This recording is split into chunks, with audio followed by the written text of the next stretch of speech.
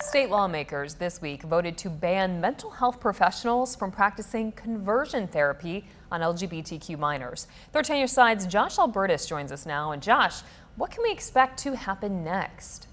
Well, now that ban has passed both chambers of the state legislature, it is now on to Governor Gretchen Whitmer's desk, meaning this practice could be outlawed soon.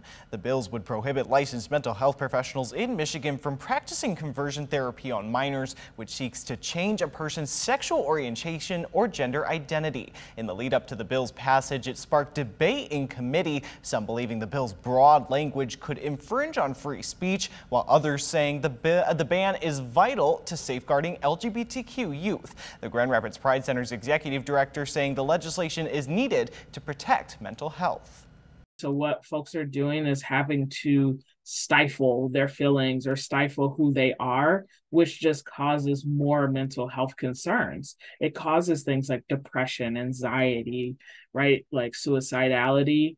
We know that conversion therapy increases these rates. So we just need to ban this practice and make sure that folks are not able to get away with it. And Governor Whitmer had already banned state resources and departments from being used for conversion therapy back in 2021. A signature on this ban could come any day.